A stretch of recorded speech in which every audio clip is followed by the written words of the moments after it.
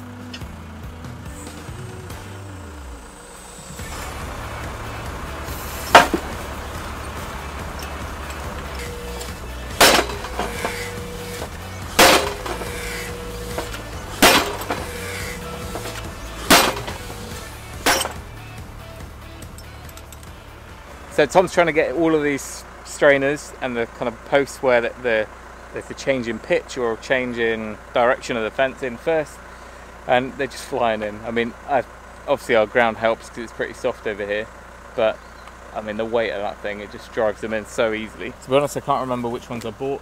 I think there were 6 to 7s and then 7 to 8s, so that looks like a 6 to 7, I guess. An awful lot of rubbish over here that was slowly picking through, most of which ends up snagging in the mower. I had a motocross tire last night.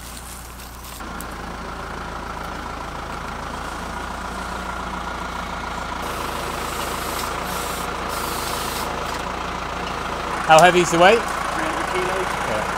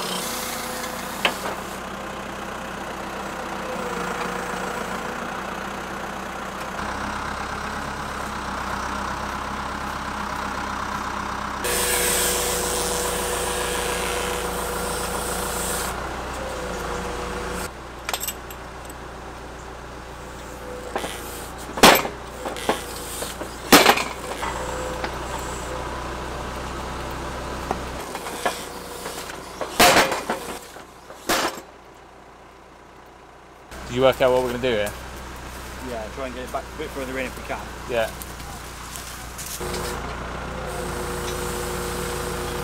This last bit here is going to have rails across to the stonework because there's not really any way we can tension wire all the way to there. So this will become our last post, and then from here on it will just be rails with a bit of wire.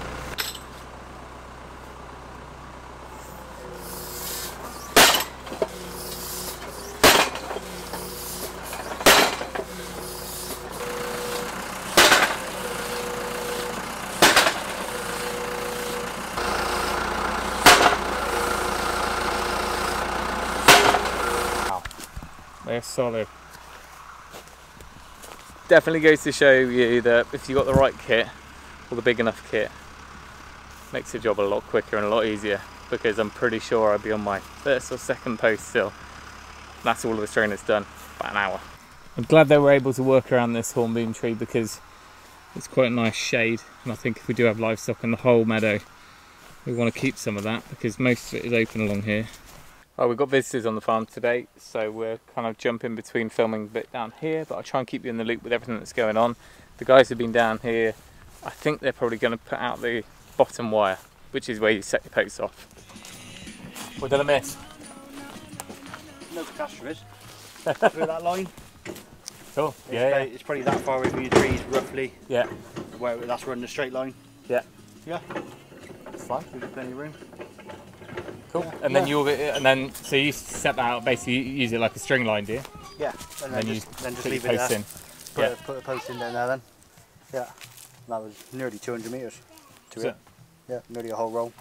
So I said we'll just cut that off now, start the next roll. Yeah.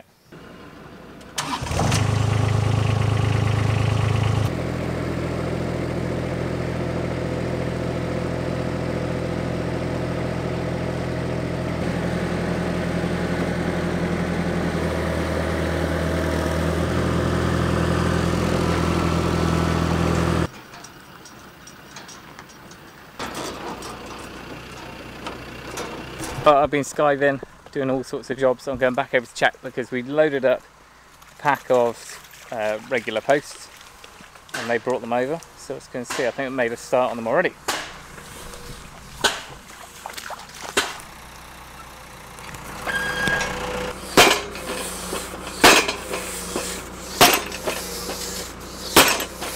Are they just plonked in, are they? Yeah, just so I'm going to keep bending down. Yeah, yeah. But yeah, that's 4 foot level, so yeah. Not far off. Maybe somewhere near that. Look at this. This is progress, isn't it? So these are all just plopped in for now. Hence why they look like we're fencing in deer. Hey, that's an idea. A little deer park.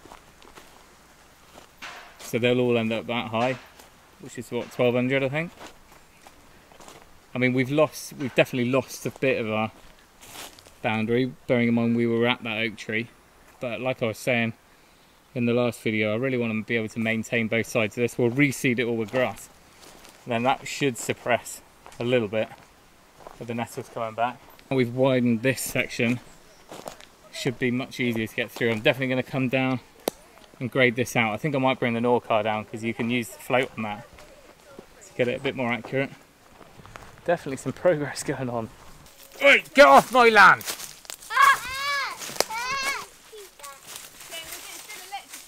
Can you see through? All these posts are up all the way along. So instead of a plain wire, I've asked for a barbed along the bottom. In reality, over time that will probably disappear a little bit. It'll be sat up off ground level now. It's not that nice barbed wire. Hence why we're kind of losing a barbed wire top. We're just going to go with a plain wire on top and electrify it. But barbed wire down the bottom just makes sure that if we do have the pigs loose in here, that there's no chance that they can get under. Or not under, but root up. I don't believe it. They've done the whole run. Well, they haven't done them, but they've put them in soft. Do you know what? As an absolute serial DIYer, this feels like a naughty treat. Paying someone to come and do something. Because, I mean, oh, all the way down there, all the way back. It's I haven't done it with a wheel yet, but I think when I mapped it out on Tornado, which is the fencing manufacturer's website, you can plot your fence on the map and it gives you a meter guide, which is pretty accurate. I think we're about 420 odd meters, so it's a fair old length. I don't know how much they're going to get done today, but it looks to me like they're going to get all the posts in. I'm not here tomorrow, so I'm just hoping that we still get to see some of the actual netting going in. Alright, that's enough getting excited. Let's go and see the action. It's straightened out quite a lot now, hasn't it? Yeah, we had to put a couple more big posts in just to get the line out of the hedgerow. But no, we might have to make some odd strainers here and there. Yeah. Depends how far we can get with the wire.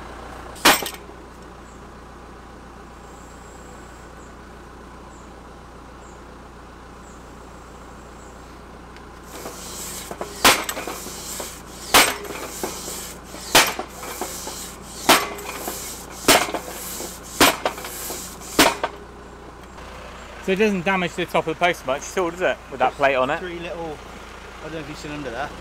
Oh, little spikes? 3 little spikes. It just holds it in. Grips the post. Yeah, On top of each post. But it doesn't mushroom it out like you would have if you were driving it by hand. Do it with a hammer, yeah.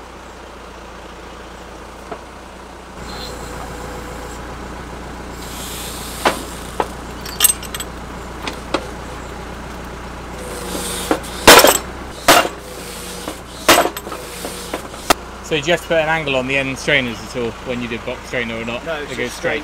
It's literally just straight across. Yeah. And you go like to the top of the sheet net. Yeah. Thereabouts. So 800 mil off the ground. Yeah, yeah. Thereabouts. Yeah. So you're near the top of the post. So you can see here we've got a slight turn, that's why it's a wider post than the rest of it. One of the good things is we are, I think, 10 short of a pack. We bought 2 packs because I knew the price was only going to go up. So we've probably got enough to do all of this and the top hill field, which is awesome because, you know, posts weren't cheap, but every 3 meters. High tensile wire can go even further than that, but I think this is probably right. This is where the first box strainer is going to go in. Box strainer is where you have a horizontal across here, and then you have a diagonal high tensile wire to hold it in like a frame, rather than put in a diagonal. I was just asking Tom about that because often you see the brace coming down on 45 degrees and then it's got a post that it's anchored into at the bottom.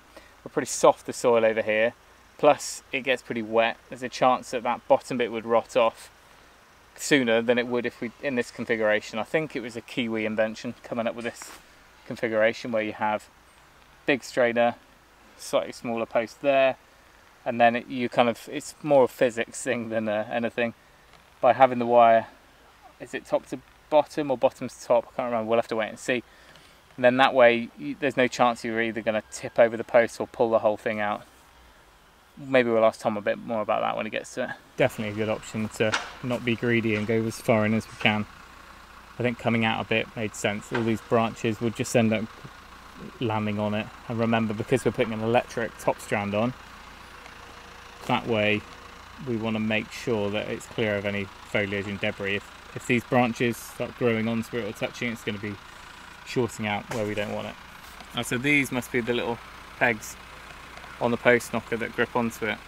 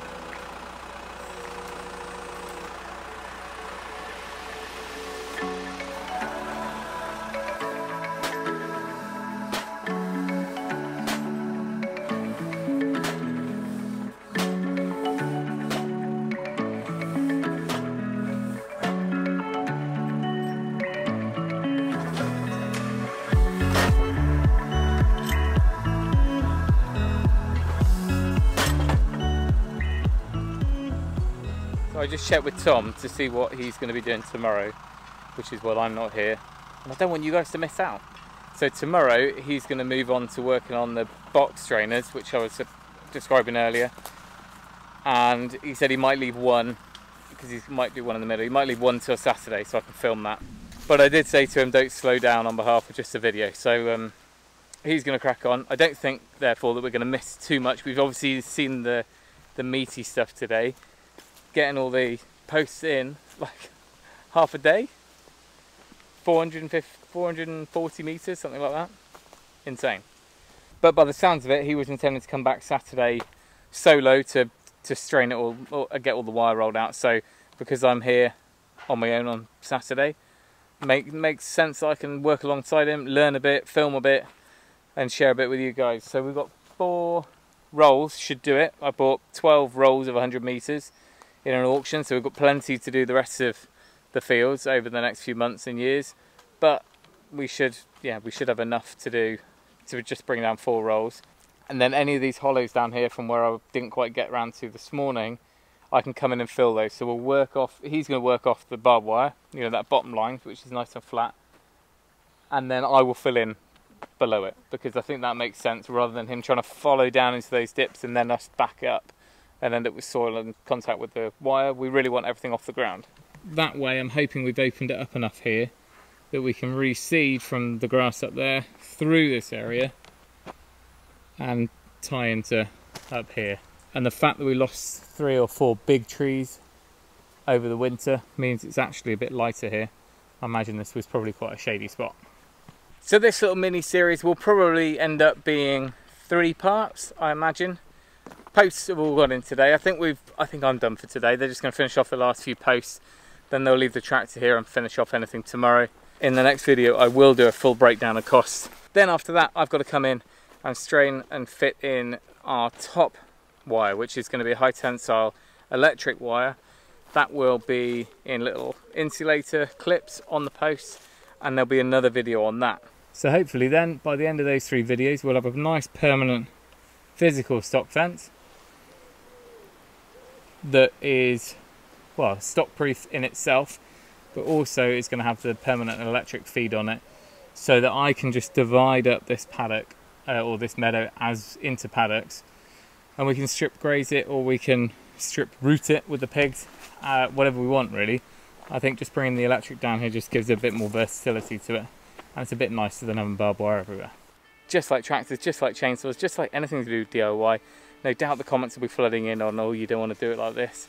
I pre-warned Tom, I'm still learning, and people have a way of doing things, and if it's well thought out and they've got reasoning behind it, then I will work with them on that. But so far I'm really impressed. It's just coming on really nice, and this definitely feels like it's going to be a long-lasting job, providing I keep and maintain this boundary and all the vegetation that's bound to start growing through it over the next few years. Anyway, I'm going to leave it there. Thank you for watching. Remember, if you can, do it yourself, and we'll see you next time. Don't do it yourself. Get a fencing contract with a 300kg weight on the back. It's way easier.